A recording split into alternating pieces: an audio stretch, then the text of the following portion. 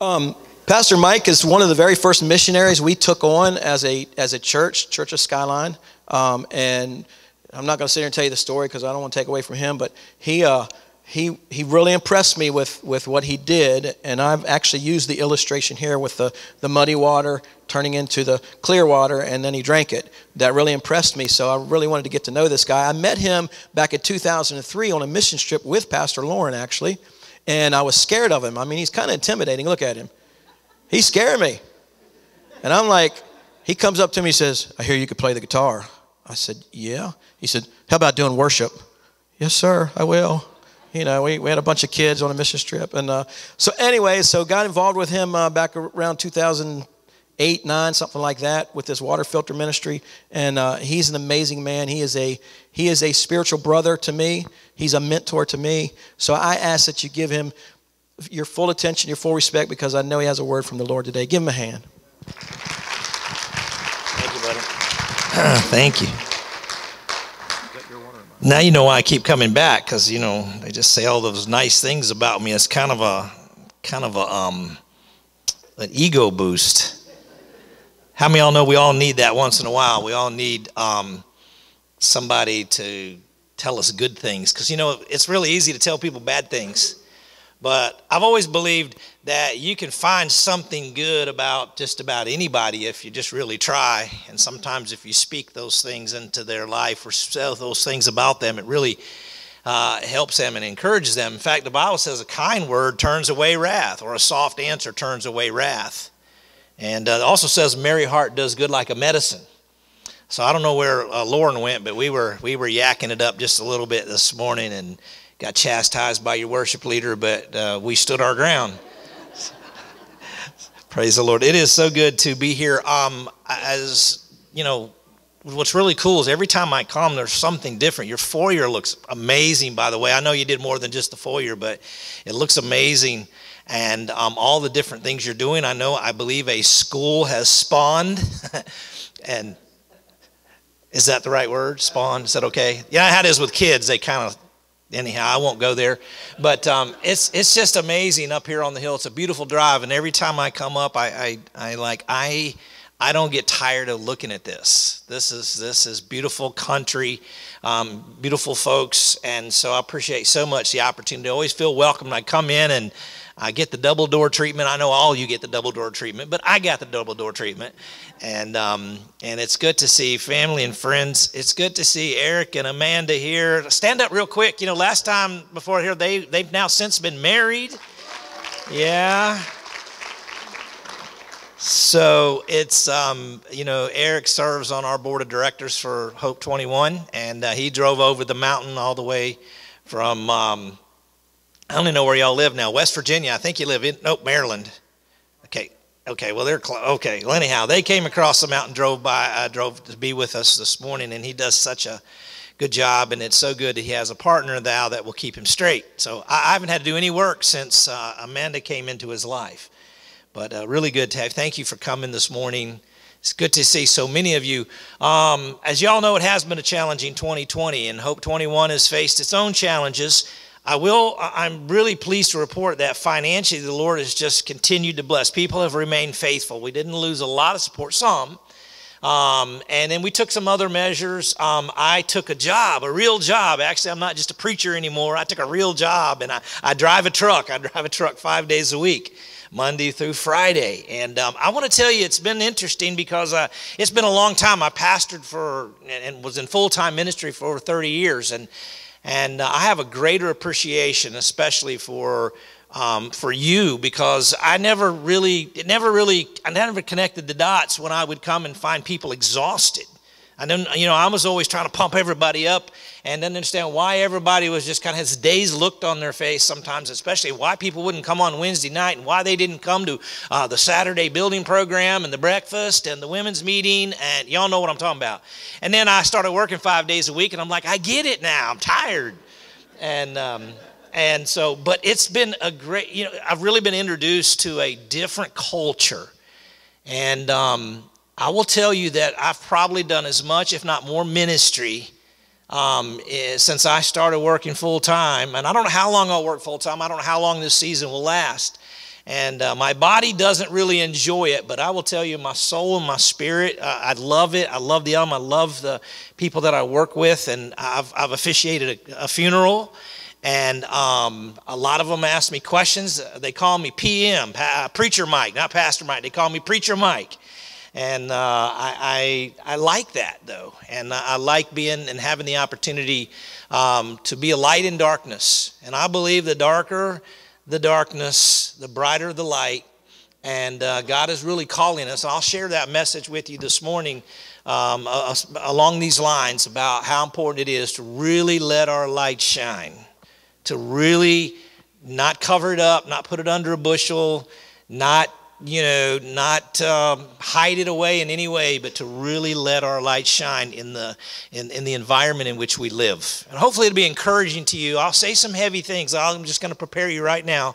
I'll say some heavy things because our ministry has shifted a little bit. As I said, we're not doing water filters overseas right now. It's all kind of hit the pause button because no one is going.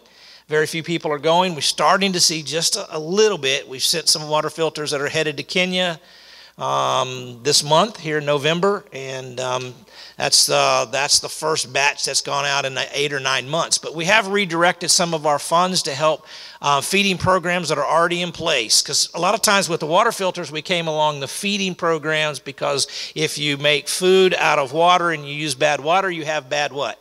Food. So we've come alongside those and began to shift money into some feeding programs, and it's all because of your faithfulness. Your church has been so faithful, and you have made a difference, made an impact. So we have a new video that Pastor Butch actually went down to Louisiana with me, and I shot this video, and then he kind of photobombed me. And so his mug is actually stuck in this video. I tried to talk to the guy about not putting it in there, but it. So we're going to actually show this promo video. It's our newest one. You're the first church to see it. I just actually got it last night. And so I hope it turns out. Here we go. Over 3.5 million people die every single year from drinking contaminated water. What if you lived in that community? What if that was someone that you cared for and someone that you loved? What if? Over half the world's hospital beds are filled with people with diseases from drinking contaminated water. What if that were you? What if that were someone that you loved? What if? What if? Over 4,000 children die every single day from drinking contaminated water. What if that were your child or your grandchild? What if? What if? What if you could make a difference? What if you could change a life? What if the solution wasn't that difficult?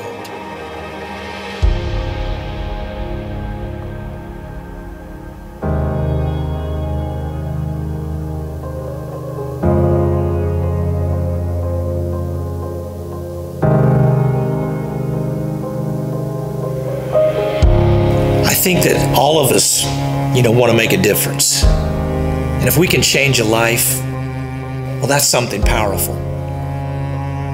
Let me take just a few moments and share with you a little bit about Hope 21 Ministries. Hope 21 Ministries is dedicated and committed to being that simple solution to people around the world that are hurting, especially as it pertains to water-related crisis. As we've heard all these stats, we've seen that over 3.5 million people die. We can make a difference with that. And one of the ways that we're doing it at Hope 21 Ministries is we are using this small, powerful, point-of-use water filter. This water filter right here, it filters out over 99.9% of all microbacteria that makes people sick, especially children. It's inexpensive. It costs around $30 for a kit. It requires no electricity. It's gravity fed. It's versatile. It can go in your luggage. It can go with a missions team. It can go to a missionary. It can get to the field and get to the places that need it the most. This filter is tough. It's long lasting. It can last up to 10 years. This water filter saves lives. It does change lives. it does make a difference. But it also opens up the opportunity to share the gospel of Jesus Christ, because when you help somebody in such great need, when you meet somebody at their greatest point of need in their life, they're open and they're willing to listen to the good news of Jesus Christ. And we all know that the good news of Jesus Christ goes beyond the body and it affects the soul. Their souls are touched. Their bodies and their minds and their hearts are transformed by the goodness and the grace of Jesus Christ. If you would like to know more about Hope 21 Ministries, you can visit our table, you can check out one of the brochures, you can watch our demo, or you can go to our website at hope21ministries.com and you can check us out. I thank you so much for your time, and I thank you for your prayers. May God bless you.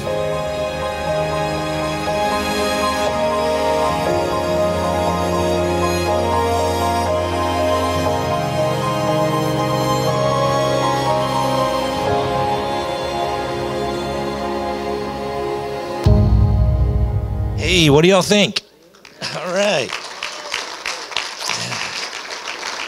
All right. You know, you guys, you're doing that, and you are making a difference. And it is a simple, inexpensive solution. In fact, right now in our warehouse, we have 500 water filters that you guys have already paid for, and they're just waiting. God's going to open the right door at the right time, and it'll get to the right place, and we trust in that. But you've done that. You guys have been so encouraging and such a blessing to Hope 21 Ministries. And there are other churches that have partnered together, but doing this thing together, it's just amazing what can happen. And if you're new and you haven't seen this in action, there's the table back there. There's also there's some swamp water that I brought up from Dinwiddie, Virginia. I said Dinwiddie. Someone said, "You live in Dinwiddie?" I said, "No, Dinwiddie with an N." And but you guys can try some, sample some. I've been drinking this now. Eric's been drinking this now for 6 years or something like that, and we've not got sick yet. In fact, I have a feeling it might cure the corona. Come on, somebody say amen. Well, we know Trump would say that for sure, but and maybe it will. It's an awesome thing that really got us. And I just wanted to say thank you. I like to come and report back to churches that sponsor us and say, this is where your investment is going. And any monies that are given that are designated to water filters and or food, 100% of it goes there. And so that's a good thing. Not too many people can say that. Not too many ministries can say that. But if you designate it, you write out that or give that, or your church gives that and says, this is what we want it for. And so thank you so much. Thank you, Pastor Butch, for being so passionate about it. Pastor Butch, he's on our leadership team with this ministry, and I appreciate his investment, his belief in that. And thank you. Can I just say thank you? Can you just give yourself and the Lord a hand? Amen. Praise the Lord. If you have your Bibles this morning, I want to share a message entitled "The Power to Persevere," and it's really a lesson from Coach Hag. I'm going to call him Coach Hag this morning. We're going to be in the book of Haggai. You can turn on your Bibles to the book of Haggai, or turn in your Bibles to the book of Haggai, and we're going to be talking a little bit and hopefully being motivated. How many of y'all can use some motivation? Come on, how many of y'all can use some motivation? Not a lot of that going around. Not a lot of people handing that out, but we also need some inspiration. And I'll share with you why I think it's so important that we have that. One of my favorite basketball players, I don't know how many college basketball fans were here. I've been a lifelong University of Virginia Cavalier basketball fan. And, last year, or the last time they played, they won the national championship. And they had a guard on there by the name of Kyle Guy. I don't know how many of y'all, any basketball fans in here, and this ringing the bell? Kyle Guy. Anyhow, their coach, Tony Bennett's, he's a born-again Christian believer, and he really, wears his faith on his sleeve, and he impacts his young men. He puts a lot of things into them, and he really teaches them a lot of things about life. And one of the things, when Kyle Guy was being interviewed after they won the national championship, you have to understand, let me frame this just for a second. The year before, they were the number one team in the nation, and they were favored to win it all, and they were knocked out by a number 16 seed in the first round. First time a number 16 seed had ever beat a number 1 seed. And so bouncing back from that, the following year, they got it and they won the national championship. So it was a great story about perseverance. It's a great story about getting up off the mat and not letting yourself wallow in discouragement and defeat, but getting up. And so they were interviewing him, this young guard Kyle Guy, about what was it? And he says, what motivated you all season? And he said something that caught my ear, and I didn't know I would ever use it, but I'm going to use it this morning in this message. And this was his statement when he was answering that. He said, we learned that inspiration is even better than motivation. He said, this is his quote. It says, motivation is short-term, but inspiration is long-term. He said, we weren't just motivated, but we were inspired, and that inspiration carried us to this point we're at now. And, I thought to myself, there's a lot of truth to that motivation, and I hope that the words that I, share with you, I hope the water filters and that ministry, Hope 21, I hope it's all motivating to you. I would be disappointed if you didn't go out here motivated to go out and to do better and to be better and to make a difference. I would be disappointed if you weren't motivated to persevere no matter what you're facing, because all of you face something in your life, and some are at points and places where you feel like giving up, or what's the use, or you feel like just remaining stuck in a rut, or whatever it is. But I hope I motivate you today. But I also know that my words and my preaching, whatever it is, motivation will only take you but so far.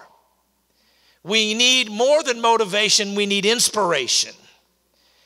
And so I'm going to share just a little bit about that, power to persevere. In the book of Haggai, I'm going to try to shorten this up a little bit. I'm not going to read, even though it's a very short, one of the minor prophets, a very short book, only 2 chapters long, only 38 verses long.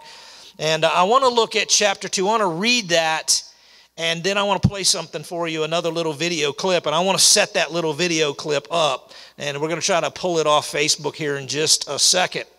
But in chapter 2 of the book of Haggai, we're going to be starting in verse 2. This is Haggai the prophet speaking to the children of Israel, speaking to the leadership, speaking to the governor and the priest. And he says, speak now to Zerubbabel, the son of Shealtiel, governor of Judea, and to Joshua, the son of Jehozadak, the high priest, and to the remnant of the people, saying, verse 3, who was left among you who saw this temple in its former glory, and how do you see it now? In comparison with it, is this not in your eyes as nothing? Yet now be strong, Zerubbabel, says the Lord, and be strong, Joshua, son of Jehozadak, the high priest, and be strong, all you people in the land, says the Lord, and work, for I am with you, says the Lord of hosts, according to the word that I am covenanted with you when you came out of Egypt. So my spirit remains among you, and do not fear. For thus says the Lord of hosts, once more, I will shake the heavens and the earth, the sea and the dry land, and I will shake all nations, and they shall come to the desire of all nations. And I will fill the temple with glory, says the Lord of hosts. The silver is mine, and the gold is mine, says the Lord of hosts. And verse 9 says, the glory of this latter temple shall be greater than the former, says the Lord of hosts. And in this place I will give peace, says the Lord of hosts. Pray with me. Jesus, I pray for the next few moments that truly we would go beyond being motivated and that we would be inspired. I pray, Father, that you, the great, powerful, and mighty one who breathes inspiration to us, that you would breathe into us, Lord, through your word, by the authority of your word, but by your Spirit, Lord, that you would breathe to us and that we would be strengthened and encouraged and blessed. and that you would fill this temple, each of us, with your glory. In Jesus' name, everybody said amen.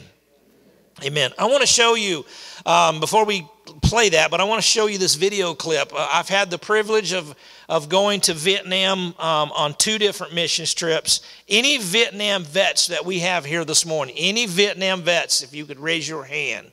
All right, if you raise your hand. I'm gonna not put you on the spot, but I want you to stand real quick, if you will. 2 Vietnam vets, if you don't mind. And I want us to give these vets just an applause. I know they don't like this. Thank you for your service. Thank you. You know, my dad was a Vietnam vet. He flew helicopters in Vietnam. He served 2 tours there.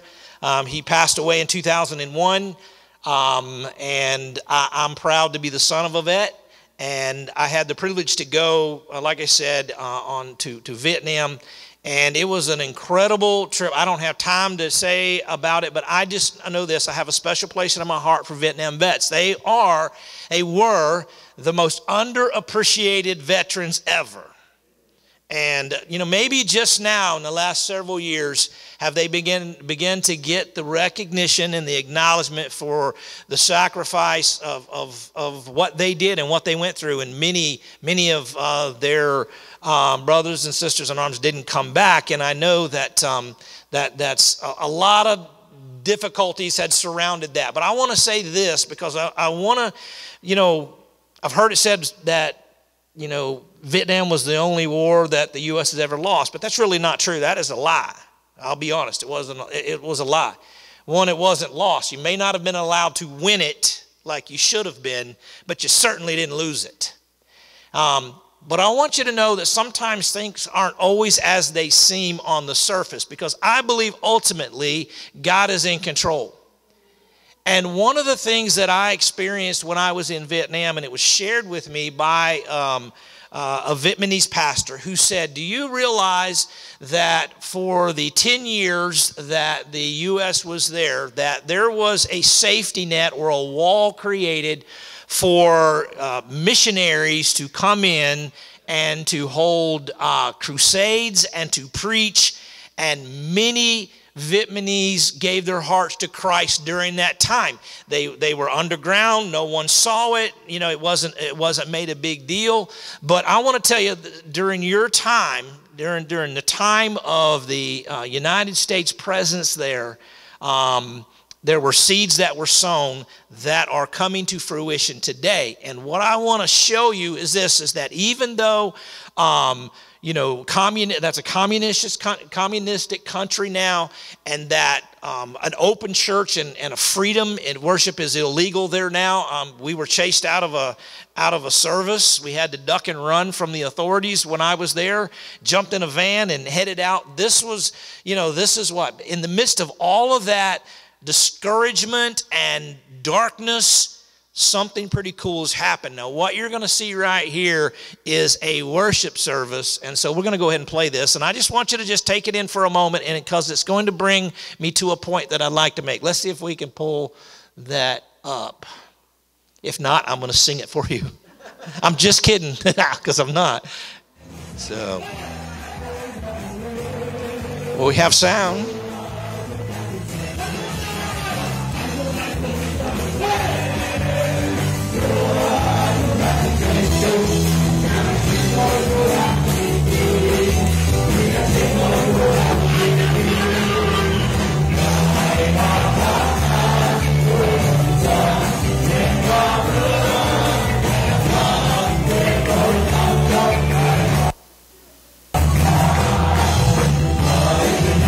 You gotta love technology, right?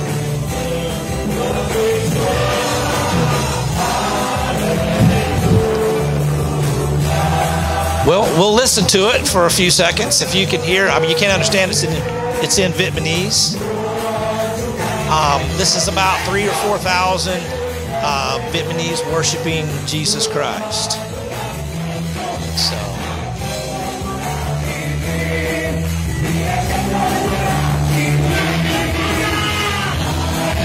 Somebody's happy, aren't they?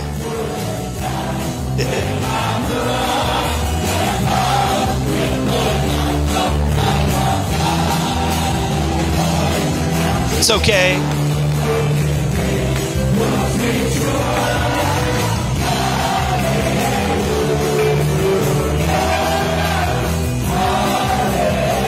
How many of y'all can understand hallelujah? So we can't. That's right. That's right. I don't understand the other stuff. There you go.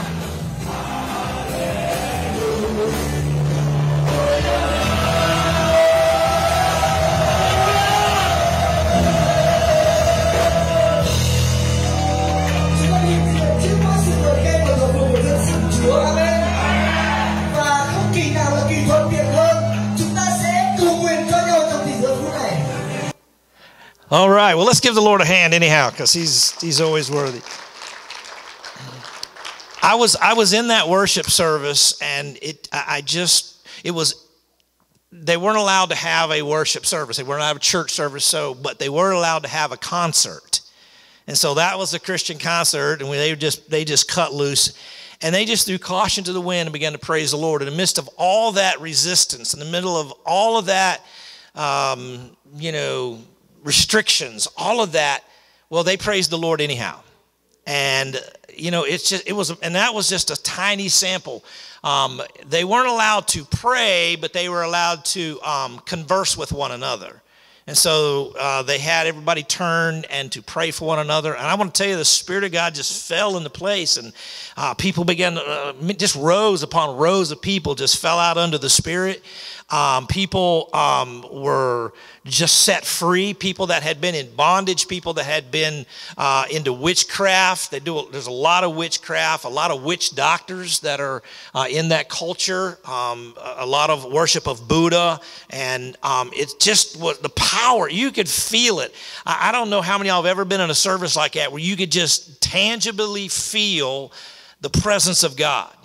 You know, there was an old saying that we used to say, and some of you, Nick, I know you'll remember this, but some of you, because he's old like me, the Shekinah glory. We don't hear much about the Shekinah glory. I don't even know what Shekinah means, but it sounds really cool, don't you think?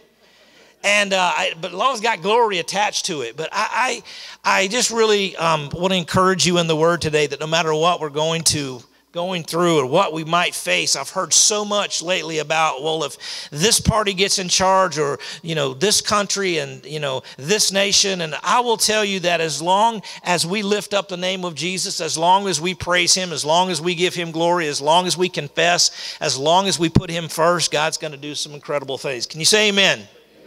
All right, book of Haggai, we read chapter 2, verse 9. I want to talk about the power of perseverance, and I want to talk about Coach Haggai or Coach Hag, because all of us, if we're ever been anything, whether we're learning instruments or we're in athletics or whatever it is, or a life coach or a financial coach, a good coach will tell you things. It will tell you the truth, and they will teach you, and they will push you to do more and to strive more and to reach for more. They will stretch you. They want to get more out of you because they believe that the best is still in you. And I believe that with the church in this country, but I do believe that the church in America needs to be pushed. And we're going to take some lessons from Haggai. God raises up Haggai to motivate his people. And like a coach who will not pacify their weak wills, but will challenge them. And this is some of the things he was challenging them to be, because if we look, we're going to look at chapter 1. We're not going to read it, but we're going to make reference to it. And but he was challenging them not to be lazy, limp, or lethargic. Not to be disconnected, discouraged, or despondent, but to be movers, shakers, and doers. Not to sit down, to lay down, or to give up, but to sign up, to stand up, and to go out.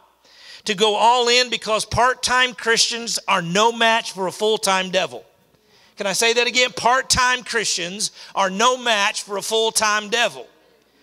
I'm from Missouri, and there's some Clearwater creeks there, but boy, rocky, and we'd swing out into the creek there, and we would have to find those pockets to land in. But if somebody was meddling in the shallows upstream, they just muddied the waters for everything. You see, I believe with all my heart that we've got to get out of the shallows and quit playing in the safety places and get out in the deep and go ahead and plunge in. And so, Coach Haggai challenged them, but he also challenges us, and his words are giving us this challenge, I believe, to the church today. And the first thing that I think he challenged them, but he's also he would challenge the church today, his words are, number one, quit serving ourselves first. It's important. I mean, our life is important, but we must quit serving ourselves first. You see, today's complacency is tomorrow's captivity. Can I say that again? Today's complacency is tomorrow's captivity. We must quit serving ourselves first. So if we were to look back here in chapter 1, one of the first things when Haggai came on the scene and he was assessing the situation of the children of Israel and what they had done, or more importantly, what they hadn't done, because 16 years earlier they had been sent to rebuild the temple. Because of disobedience, they had been taken, from some 70, close to 80 years earlier, they had been taken captive by King Nebuchadnezzar. King Nebuchadnezzar went in and he invaded Jerusalem. He tore down the walls. They tore down the temple, and they took out the articles of gold and silver and all the loot out of the temple. And he took it and he put it in his temple. And he took them captive. And for years they were in captivity till God says, okay, it's time. I want to raise up my people and I want them to rebuild the temple.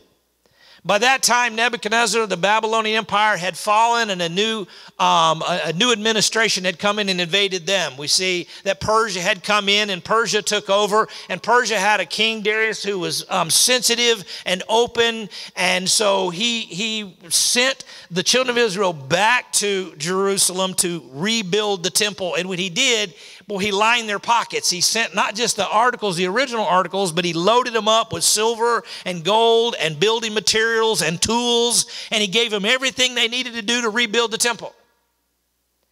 And so they went back and they started like a house of fire. They started digging the foundation of the temple again. And, it's recorded in the book of Ezra that as they began to do this, that they were rejoicing, and some of the older folks remembered the glory of Solomon's temple when it was in all of its glory, and so they were happy and people were working, but right in the middle of working, they faced resistance. There was opposition to the building of the temple. How many of y'all know that you will always have opposition in your life? Jesus put it this way. He says that in this world you will have tribulation, but be of good courage, for I have overcome the world.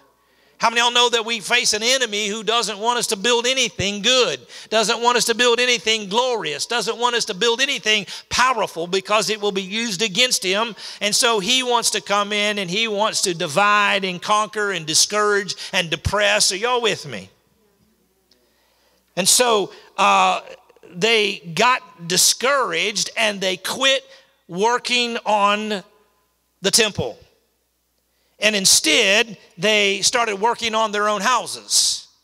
Now, I don't know where they got the material to work on their own houses. Some historians believe that they took some of the materials that were sent to build the temple, and they began to use those things meant for the temple, and they began to build their own houses. Now, I don't know if that's true or not, but regardless, most of their energy and their efforts were building their own temple and their own houses. And so when the prophet spoke and he came on the scene, he goes, how come they're not building?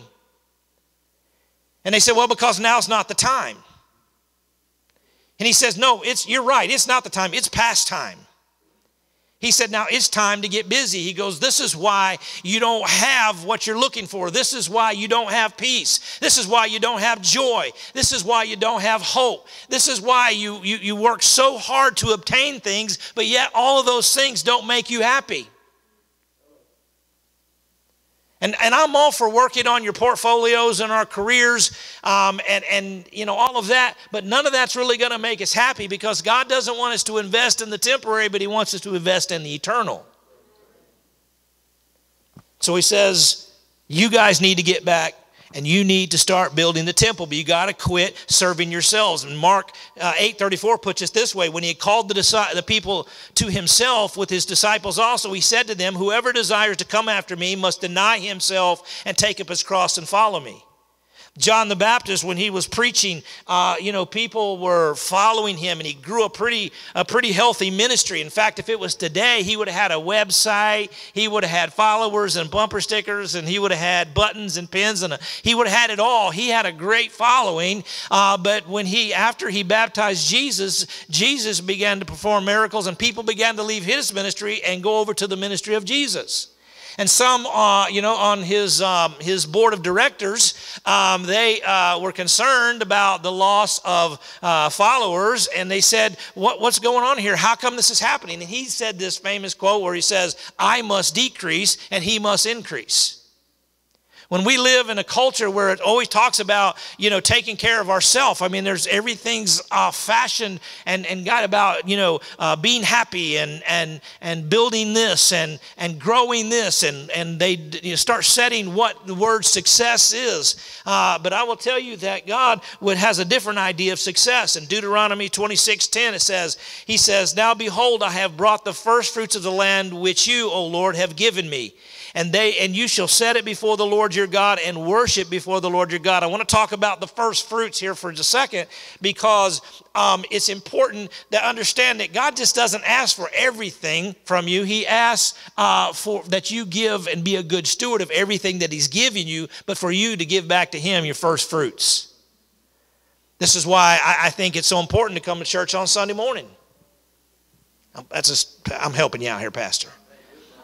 Come on Sunday morning. Why? Because it's the first day of the week, and it's the first thing you do in the morning, and giving the Lord the first fruits. Can you imagine? Think about the time. God has given us 24 hours in a day. You think to give God a tenth, a tithe, or the first fruits, we should be giving the Lord 2.4 hours per day. I saw a stat the other day that says that the average person is on their phone for 3 hours and 20 minutes a day. And if you look at your phone, I don't know if you have an iPhone, you look at it, you can see how much time you spend on your phone. It will shock you. I can't believe I spent 12 hours on my phone today. The average person checks their phone 58 times a day. Now, I would have never thought that was true, but how many of y'all have ever turned around and gone back and gotten your phone? How many of y'all have ever almost called the sheriff when you lost your phone, trying to find your phone because everything's on it? Y'all with me now? But how many of y'all have ever turned around, on your way to church because you forgot your Bible? How many of y'all have ever felt like calling the sheriff when you lost your Bible and you couldn't find it and you couldn't live without it? Come on, somebody. That'll make your liver quiver. You think about that for very long. I mean, it's important that we give God time. It's important that we understand that this is not about God wants us to love ourselves. Make no doubt about it. God wants us to have good self-image. God wants us to think positive because he thinks positive about us. And he loves us. And he wants to remind us, yes, that he loved us so much that he gave his only begotten son. He wants us to be confident and to be strong, but he also wants us to put him first. Because if you seek him first, if you seek him and his righteousness, then all these other things will be added unto it. And if we can just put him first, and this is what the children of Israel didn't do. They quit putting God first. And if we're not careful, we do it in church and just coming to church. But sometimes we put our desires and our wants and our styles and our cultures and everything else. And we live in this culture that really is dyslexic. Because now everybody's got a title or has some type of something attached to it, like we're now black Christians or white Christians or American Christians. You with me now? And we've got it backwards. We should be Christians that are black or Christians that are white or Christians that are Asians or Christians that are Hispanic or Christian. You understand, on putting God first. Can you imagine if we put God first? What kind of church are you? We're a Christian church. Everybody wants to have this, we talk so much about identity politics, but I will tell you, there's a lot of identity Christian going on, and we've divided into so many different subgroups that it actually has divided the church. And everybody's trying to find their identity. You know who our identity should be found in? It should be found in Christ alone. Everything springs off of that, so our identity is found, in him. And so we should quit serving ourselves first. Number 2, we should quit feeling sorry for ourselves. If we go back to our text and we look here at chapter 2 and verse 3, Coach Haggai asked them an important question. It's important to ask questions, by the way. Sometimes we always want answers and we're looking for the right answers, but we really should be asking the right questions. He says, who was left among you who saw this temple? There were seasoned people there, people that had seen the former glory. And this is the question that he asked them, because so often we hear about the good old days. We hear about, I remember the days when, we would pray through and we would storm the altars. And I remember the days when, I also remember the days when no one ever locked their doors. Left your keys in the car. Not too many people do that anymore. I'm not going to meddle anymore. I'll just stick here. But he says, who left among you saw the temple in its former glory? And then he asked the question, how do you see it now? How do you see the church now? How do you see the church? Let me tell you, let me read to you a letter. Actually, it was a book written by Francis Chan. It's from his book called Letters to the Church. He said, God's church started as a radical, spiritual, intimate gathering of believers that ultimately changed history. Yet millions today are content to be more observers at church. Many more have left brokenhearted and cynical, but God is waking up his people who will risk anything and sacrifice everything to be the dynamic, world-changing church of Scripture. I do believe that we have to ask the question, how do we see church? What is the purpose of church? Is it to get? Is it to give? Is it to go? What is it? What am I? What am I supposed to do? Do we want to make a difference? We have to ask ourselves the question, what am I doing? I had to ask myself as a pastor. I enjoyed my church. I loved pastoring, but I began to ask myself that question, what am I supposed to be doing? And when you start asking God what his thoughts are, what he wants, what his will is, he's going to tell you, because when you ask God, as you said, for a bread, he's not going to give you stone. He's going to give you his heart. He's going to give you your thoughts. And so these people had begun to feel sorry for themselves, and he asked him, how do you see it now? In comparison with it, is this not in your eyes as nothing? The children of Israel had come to the point, they remembered the former glory. The older folks kept talking about how glorious it was and how beautiful it was and how much the presence of God moved there. And the newer folks were there trying to build, and they were facing resistance, and nothing was going right. And everything they tried to do, it just didn't seem like it was making any difference. And they came to the point, they began to feel sorry for themselves, and we just can't do this. It's not the right culture. It's not the right time. It's not ever going to be like it used to be. It's just not the same. And they felt sorry for themselves, and so they quit. And for 16 years, there was no saws and no hammers and no digging and no working. There was no progress made on the temple. And God sent Coach Haggai to light a fire under them and to motivate them. And he said, I want you to look and I want you to see. And so none of that happened for 16 years. They had felt sorry for themselves. And I think he said this, hey, you guys, you got to quit feeling sorry for yourself. I've said that to a lot of people in counseling. Sometimes Christian people, they should be the happiest people, the most hopeful people, the most faithful people, those people with the most joy. And instead, they're some of the most discouraging people, the most hopeless people, the most depressing people you want to be around. Sometimes I don't even want to be around Christians. And sometimes we got to quit feeling sorry for ourselves. In this world, you'll have trouble. How many of y'all know, how many of y'all have had trouble?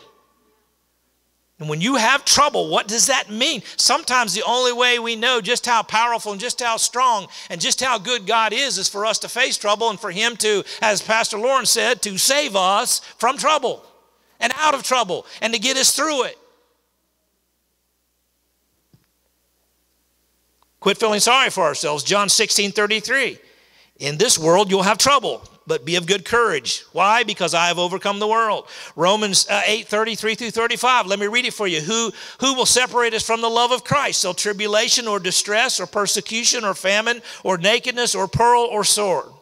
And as it is written, for your sake we are killed all day long. We are counted as sheep to the slaughter. Isn't that encouraging? I mean, if that scripture ended there, and a lot of people just stop reading, they get down to that part, they read that about distress and persecution and famine and nakedness and peril and about the sword and, oh my, it's just going to be, it's all over with. If Biden gets in, it's all over with.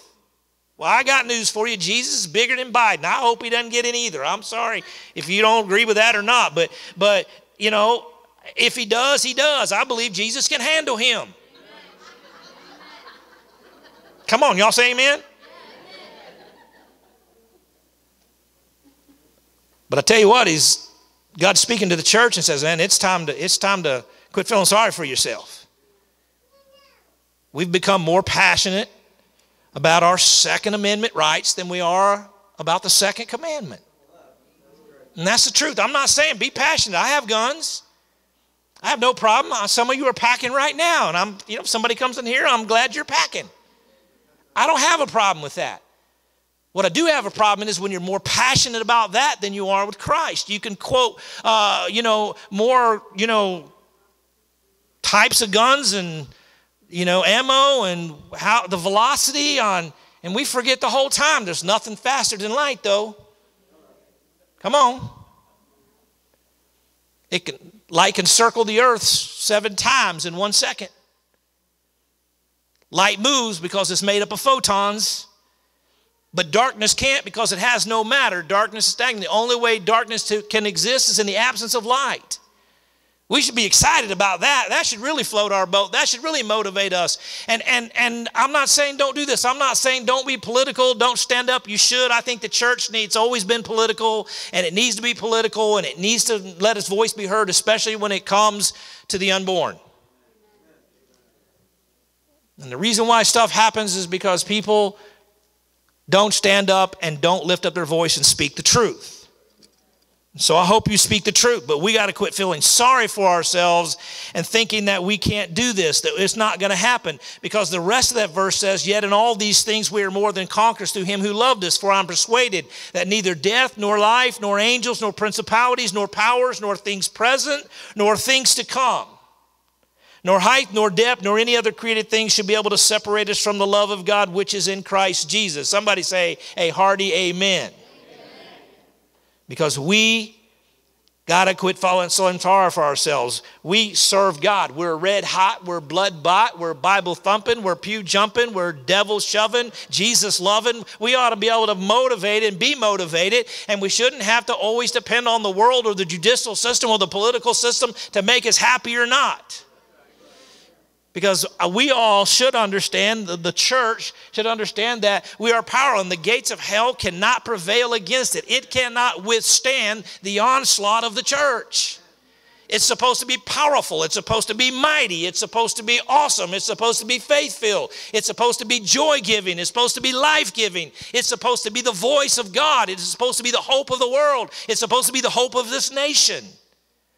We've got to be roused up, fired up, jacked up. We need to stand up. When God, poured out his spirit on the church, those people had stood down, hidden, backed up. But when they got filled with the power of the Holy Spirit, they stood up and they spoke up and they went out. Because they quit feeling sorry for themselves. We have got to get fired up again. While God's people are waiting for the Lord to come down, the Lord is waiting for his people to stand up. Can I say it again? We keep waiting for the Lord to come down, but he wants his people to stand up. Maybe the Lord is, he always says, wait upon the Lord. Those that wait upon the Lord shall be renewed. Come on. But you know what? I think there's times that the Lord waits on us. Hey, look, I've done my part, man. I've said it, here it is. I've laid it out before you. I've put it out there. I've made a way where there is no way. I have gone before you, and I've defeated your enemies. I'm for you and not against you, and there's nothing that you can do. You're more than a conqueror. I've said these things to you. Now, the ball is in your court. The move is yours. Quit feeling sorry for yourself. The church needs to quit diminishing itself and saying we are dynamic and we shouldn't be diminished. We can do all things through Christ who strengthens us.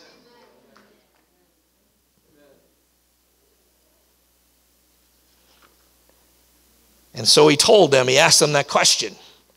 Is it not in your eyes as nothing? But in verse 4, he turns the corner. Coach Haggai giving them motivation.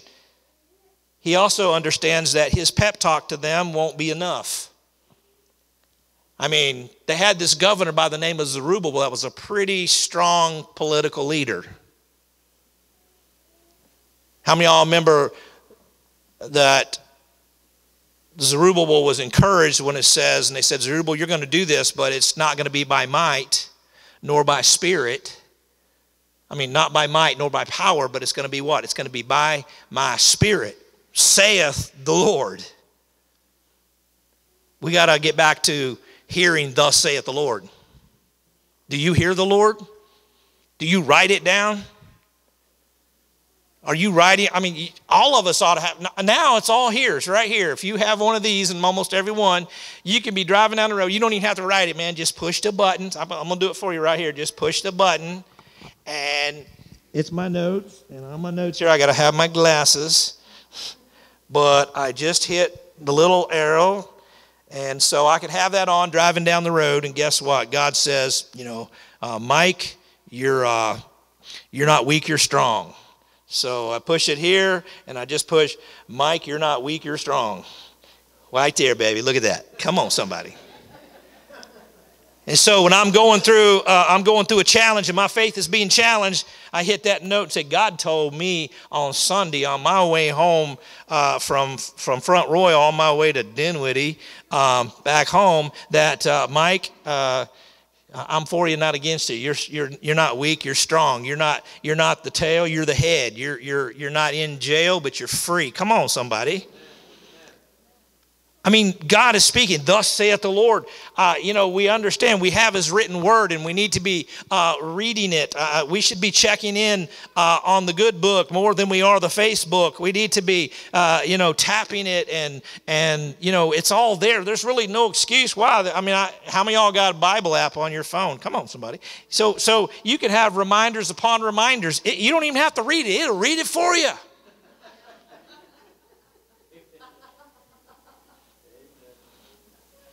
That'll make your spine whine. Well, your liver was quivering earlier. Now your spine is whining. I don't know what's next, but come on. So he's going to turn to Coach Haggai. I gotta change the tone here. I'm trying to motivate him, and he understood that motivation would only last. It was short term. It's important. Once again, you're going to be going out of here, and I hope you've been motivated. But we need to go beyond motivation. And we need to be involved in inspiration. And in verse 4, and this is going to be my last point here, I promise. And I'm going to let you go practice what you've heard me preach. But it's really important that we get back to work. And that's number 3, getting back to work. Look at verse 4. It says, yet now be strong. Everybody say strong. I don't know if you're strong right now or not. I think maybe you answer that question. Am I strong? Am I strong in my faith? Am I strong in my convictions? Am I strong in the Lord? Am I strong in my life? There's seasons in our life. There's hardship. It's difficult. I would say moms out there with small children, well, what a tough season. What a hard season. When especially, I don't know if they're back to school here or not. I know they are here, but I don't know. It's just a tough time. Maybe you're here and you lost your job, or maybe you're here and your health has been challenged. When your physical health is challenged and you don't feel good, it's hard to be happy, when you don't feel good, isn't it? It's hard to be happy when bad things happen, when trouble comes. But be of good courage. And so he said to them, he said, be strong. He says, and then he said again, be strong, Joshua son of Jehozadak, the high priest, and be strong. You think the Lord's trying to get a message through here? 3 times in one verse. Be strong, be strong, be strong. And he says, and all of you people of the land, says the Lord. And then he says what? And what? Work. Look at the text there. Work. Get back to work. Build the kingdom. Build the temple. Now, we all know here that, we don't have a temple. This is, something incredible happened, when Jesus came and the church was born, then we became the temple. How many of y'all know that we are the temple of the Holy Spirit? And we got to work on us. We got to build ourselves up. We got to lay a foundation. We got to make sure the foundation is right, and we got to begin to build on it, and we got to keep adding to it, and we got to keep building and working and redecorating. Some of y'all need a little paint, by the way. Come on, you need to tear down some old things that are wobbly and put up some new things that are strong. Y'all with me? It's always constant. It's a process. Sanctification. We're sanctified instantly when we're born. We're separated when we're born again, but then the process of continually being sanctified is progressive in our life. God is always working on us. The kids used to sing it all the time. Said it only took them, a week, to make Jupiters and Mars and the stars and all that other stuff, a day, but now he's working on us, and he's still working on me, and he's still working on you. And when you fall down, get up. When you get discouraged, find a place to get recouraged. That might not be a word, but I'm going to say it. Recouraged. Is that a word? Recouraged. Be recouraged. Lauren, is that a word? He says it's a word. It's a word. Trust me. Recouraged. I'll ask Amanda, is that a word, recouraged? No. It is now, okay? Be recouraged in the Lord. Thus saith Mike. So he said, work. He's still motivating them. Work. But now we start getting the inspiration. For I am with you, says the Lord of hosts. Verse 5, according to the word that I covenanted with you when you came out of Egypt. So my spirit remains among you. Do not fear. If we're not careful, we read over stuff like that and say, my spirit remains among you. And so it's really important that the Holy Spirit is present. Remember, when God birthed the church, the early church, he called a group of people together. The temple had been torn down. The body of Christ was not existent. And he called the church together and he goes, I want you to go and I want you to tarry until you be empowered. This is what it said in Acts. It says this here in Acts chapter 1, but you shall receive power when the Holy Spirit comes upon you. And you shall be my witnesses to me in Jerusalem and Judea and Samaria and the other parts of the earth. How do we overcome evil? We do it with good. Don't be overcome with evil, Romans tells us, but overcome evil with good. How do we build in our life? We can be motivated, but I tell you, we need something. We don't need willpower. We need real power. Willpower comes from us. It's being motivated. It's having our minds encouraged. Hopefully, you've been stirred up. The gifts of God have been stirred up within you. But it's really, really important that the church and the culture that we live in, no matter what happens on Tuesday, no matter what happens, no matter what laws are passed or not. We tried to show you a little bit of that video of mostly that younger generation of Vietnamese that was in Hanoi, Vietnam, who everybody just thought nothing good could ever happen there. But God had a different idea and a different plan. And he began to raise up a church. He began to raise up a group of believers that in the face of adversity, in the face of a system that says they couldn't, many had sacrificed their life. The good friend that I went with to Vietnam the first time, the Vietnamese pastor, he took us all to a spa on our last day there. He wanted to treat us all. We went to this spa. And he had shared his testimony a little bit, but he's 70-some years old. And just going every day. And we were in the locker room getting ready to go into the spa, and he took off his shirt. And on his back was just scars. Scars. Where he had been beaten repeatedly. He spent over 20 years in prison in Vietnam for preaching the gospel. And they kept having to move him from prison to prison, because every prison that he went to, he would begin leading people to Christ, guards and inmates. So finally, they decided they would move him into a woman's prison where there were no men, just him. They thought that would be it. He would be in isolation. These women were hardened criminals. And wouldn't you know it, he began to lead these women to the Lord, and they began to lead women to the Lord. So finally they sentenced him to death, and they sent him to the infamous Hanoi Hilton. I went and visited the Hanoi Hilton when I was there. I have pictures on my phone where they would sit on these wood boards, and they would put their feet through stocks, and they would put their hands through the stocks, and they would be sitting up for days and days and days, feeding them contaminated water and pumpkin soup, spoiled pumpkin soup. Many died. Yet at midnight, oftentimes, my friend Paul, that was his name, Paul, he would be found singing hymns. And the inmates would hear this, and they would be curious. How could someone have power and peace in the midst of so much death and destruction?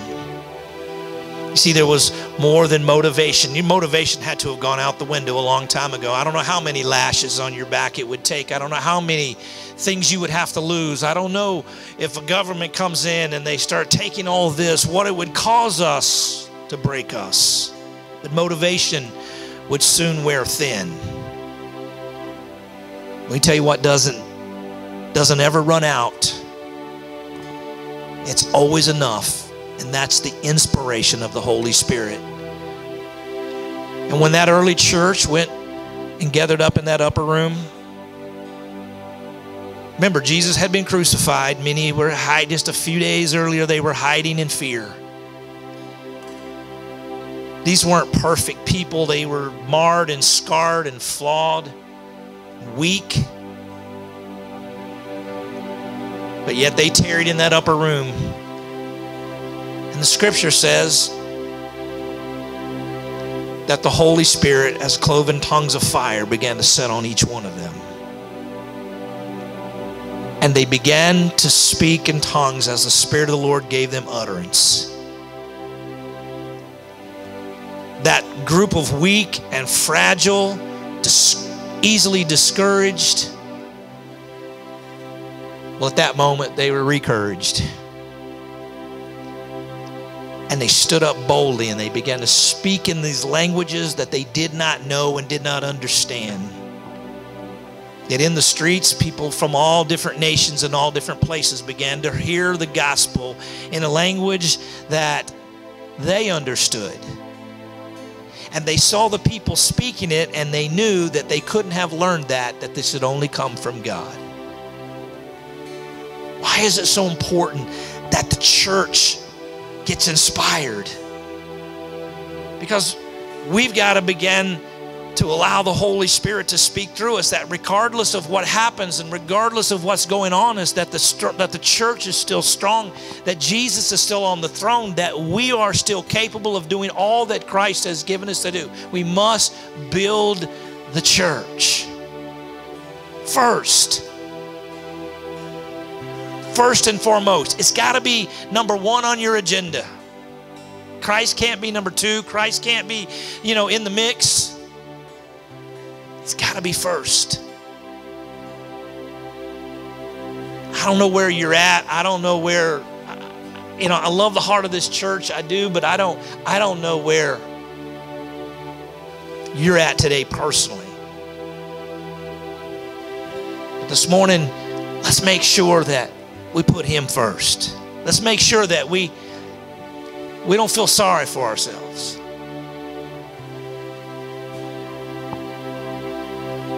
And let's work. Let's build. Let's build.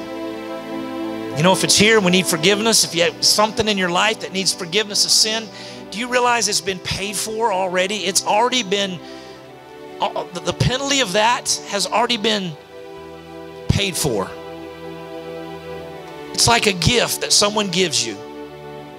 Someone else bought and paid for it and gives you this gift, and the first thing you got to do is you got to receive that gift. Second thing you got to do is you got to open that gift. Then you got to take it out and you got to use that gift. And then you got to give that gift away. This morning, if we're here, if we have sin or we've blown it or whatever, we've gone lukewarm or we've gone cold or calloused or discouraged or whatever it is, and God just restores that in just a second. That's all it takes, is quicker than a second. You say, oh Lord, thank you. I receive it. I receive it.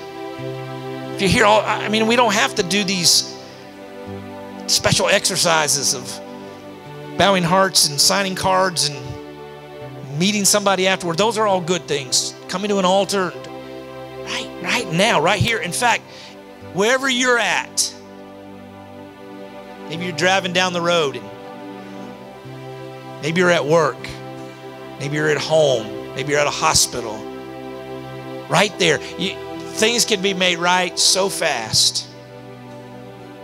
So fast. Just saying, God, you're right, and I'm not, and I need your righteousness.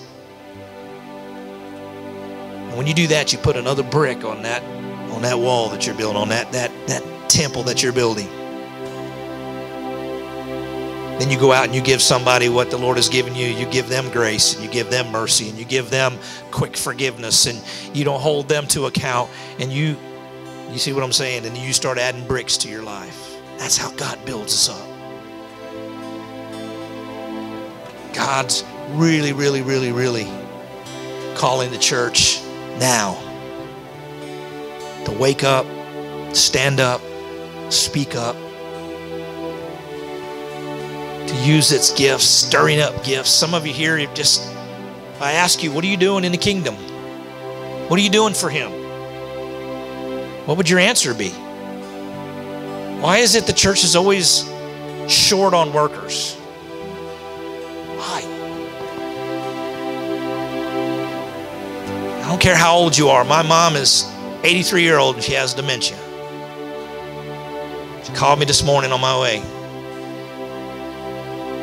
She thought it was Friday, November the 6th. But you know what my mama does? She prays for me. I'm her boy. And she prays for me. I think that's her ministry now. She may not be able to remember everything and anybody, but she remembers me. And there might be a time when she doesn't remember me. Even then, even if she gets to the point where she doesn't remember me, as long as she has breath, she can praise Him. I had a little lady came up to me a few years ago and handed me a coin purse. Inside of that purse was full of change, $3.27. She gave me everything that she had. She wanted me to buy some food for hungry children. And she looked like she needed food for herself. What are we doing in the kingdom? What are you doing in the kingdom? What is your ministry in the kingdom? It's not just to occupy space. It's not just to survive. What are you doing in the kingdom? What are you doing now? Praying? You helping people? What are you doing? Find a need and fill it. Find a need and fill it. Jesus, I thank you so much. Thank you for the extreme patience of this wonderful church, these wonderful people. I pray, Father, that maybe some of the words that I've shared have motivated them. Father, only you can inspire them. I pray, Father, that we would run after you and seek after you. Father, I pray that we would, Father, not get caught up in the culture, that we not get caught up in the climate of, and the fear and the discouragement. Father, we would turn our eyes on you, and that we would reach and touch the hem of your garment, that we would press in, that we would run for and run after.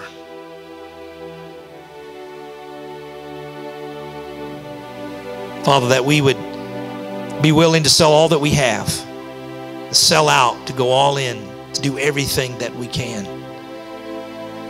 That we would be determined, and that we would pray and ask for the power to persevere. This morning, right where you're at, if you need forgiveness, it's forgiven. If you acknowledge him, you say, yes, Lord, I need it. It's done right now. Right where you're at, right there, it's done. I pray that you would press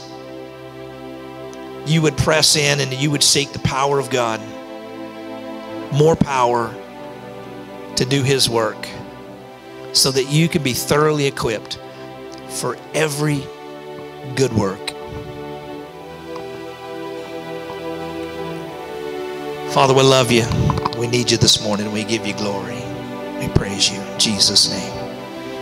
Amen.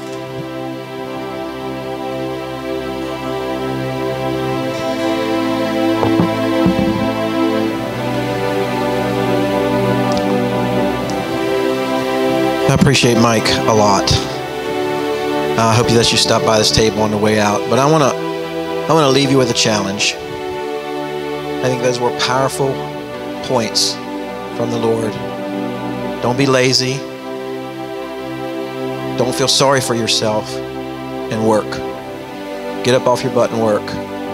I can't say it as good as he does. So I'm going to present a challenge to you.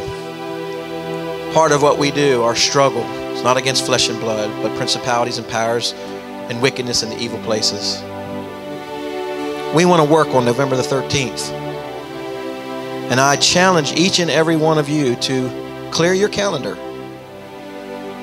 to make that the most important thing that day that you could do, that you can come in here with your fellowship and bring somebody with you and pray together and praise together and worship together. I challenge you to do that, and I hope that you will.